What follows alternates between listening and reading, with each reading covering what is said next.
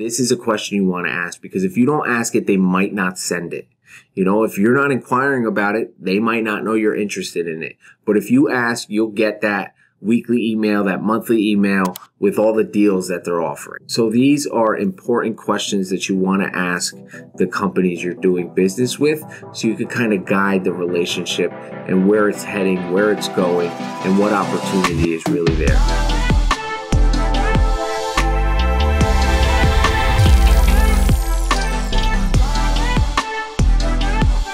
So now we're going to review some questions you want to be asking these suppliers, whether it's through email or on the phone. Some pertinent, important questions you want to ask them, so you can kind of figure out where they stand as far as terms go, as far as shipping goes, as far as their catalogs go, as far as minimum order quantities, all of those important questions that need to be asked so you can gauge the process in which to continue the relationship.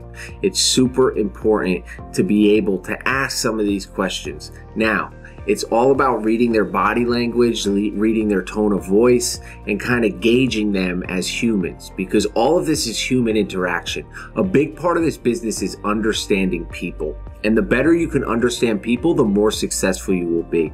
And based on their tone, or if you're in person, based on their body language, you will get a good indication of how many of these questions you can ask, how many they'd be comfortable answering, and what tone you should bring it to them in.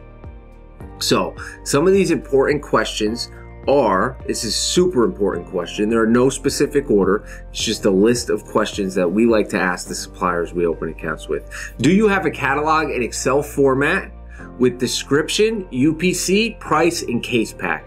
Now, this information is important because it's necessary to add it to our UPC scraper. You got to have the price. The description is super helpful, and you need a UPC, and case pack is huge too, because you know how many units to order when you're placing that final order with that supplier.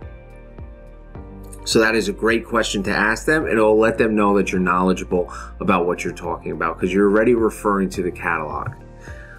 Now, the next question you want to ask is, do you have an MOQ, also called a minimum order quantity? A bunch of these companies, most of these companies will have MOQs that you have to meet, or else you won't even be able to place an order with these companies. Now, from my experience, most of the MOQs, $1,500, maybe $2,000, sometimes a little greater, but usually right around $1,500 to $2,000 is your standard MOQ for most suppliers. And sometimes they also have two different types of MOQs. One is an MOQ just to place an order with the company, and the next is an MOQ to get free shipping. So let's say they have, for example, a $1,500 MOQ just to place an order. You can't place an order unless you meet that $1,500 minimum. And then they may have a $5,000 MOQ to get free shipping. So if you place an order between $1,500 and $4,999, you have to pay for shipping. But if you place an order $5,000 or greater, they will pay for shipping. Companies like that, you definitely want to spend the time in their catalog to meet that free shipping requirement, because it will save money. And it might not seem like a lot of money, but if you place 4 or 5 orders a week, that money really adds up. You know, you figure, let's just say on average $200 per shipment to pay for shipping, times 4 orders a week, that's $800 a week times 52 weeks. What is that? $41,600 a year in shipping expenses. That is a lot of money. You know, so you want to save that money. You want to communicate with them and find out what their MOQs are for placing an order and for free shipping. And that brings me into the next question. Who covers the cost of shipping? If they do charge shipping, you want to know who covers it. Do they cover a percentage of it? Do you have to cover the other percent? Is absolutely every order you place with them, do they cover the cost of shipping? Is it completely free to ship? Do you have to cover the whole cost? So that's the follow-up for question 3. Now, this next question a lot of people don't know about, and it's really one of the ways we leverage money in our business to continue to grow and scale to the size that we are. And we encourage you use this method to continue to grow and scale your business as well. It's net terms. So it's simply just asking them, do you have net terms? A, it will let you know that you're knowledgeable of the industry, and B, it's essentially a free loan. So net 30 means that the buyer, which is you, will pay the seller in full on or before the 30th calendar day, including weekends and holidays, of when the goods were dispatched by the seller or the services were fully provided. So essentially what net 30 means, or net 7, or net 14, or net 21, that means that you don't have to pay for the inventory until that net term is met. So let's say, for example, the best net term you can have is obviously the longest net term. So anything net 45, net 60, net 90, those are huge, great net terms. If you can get net terms like net 45, net 60, or net 90, you're already ahead of the curve. Because that means you don't have to pay the supplier for 45 or 60 or 90 days from when you receive the goods.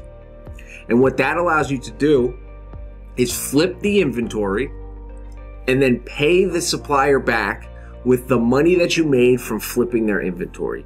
So it's essentially a free and interest-free loan that you get to use. You get to use their products as the loan to in turn generate revenue, which in turn generates profit, and then pay them back with the money that you made off of their products.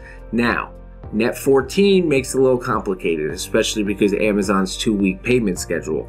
Even if you're getting daily payouts and using one of the programs like Payability, net 14 doesn't really allow you to flip that inventory in enough time. But net 30, that's a whole different story. Net 45, whole different story. Net 60, those are the terms that can really change your entire business. Let's say you place a $50,000 order. Imagine not having to pay for that for 30 days.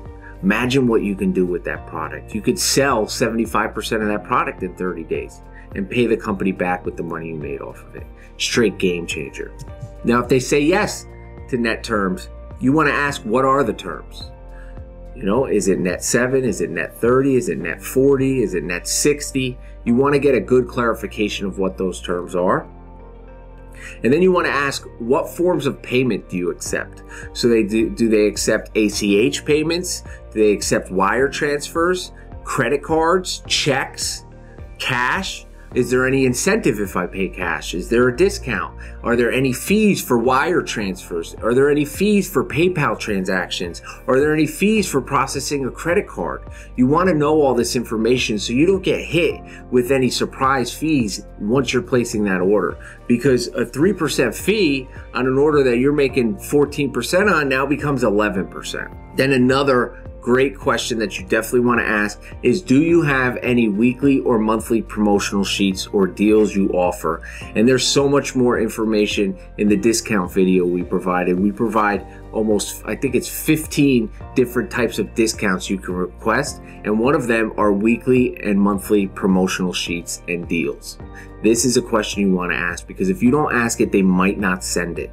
You know, if you're not inquiring about it, they might not know you're interested in it. But if you ask, you'll get that weekly email, that monthly email with all the deals that they're offering. So these are important questions that you want to ask the companies you're doing business with, so you can kind of guide the relationship and where it's heading, where it's going, and what opportunity is really there. Now, back to net terms. I want you to all know that net terms may not always happen on the first order. They might not happen on the second or even the 5th order. Sometimes it takes 6 months or even a year of doing business with the company to get net terms. For example, we had a company we started doing business with about 3 years ago. In the beginning, there was no net terms. As soon as we picked up the order, we wrote them a check and we paid for the inventory. About 8 or 9 months went by, I asked for net terms. We got a very low net terms. It was $5,000. But we also weren't placing large orders with this company. They were maybe $7,000, $8,000. And the net term was for 14 days. So we didn't have to pay for about 60% of the order, 70% of the order for 14 days. That's huge, you know? And then we knew the relationship was building. And we were growing trust because we were paying back our net terms on time. So the trust was there. And then about 1.5 years went by and I asked for an increase in net terms. And now we are at a net 30 with that company, currently with a $40,000 net term. So that's huge. That means we can buy $40,000 worth of inventory for that company and not have to pay it back for 30 full days. That is amazing. That's how you leverage supplier relationships to continue to grow your business, especially if you're having trouble getting a bank loan, a private loan, an SBA loan, opening more credit cards. Leverage your business through net terms. So this is a review of some of the pertinent questions we like to ask the suppliers we're setting up accounts with. Check you in the next video. Stay lit.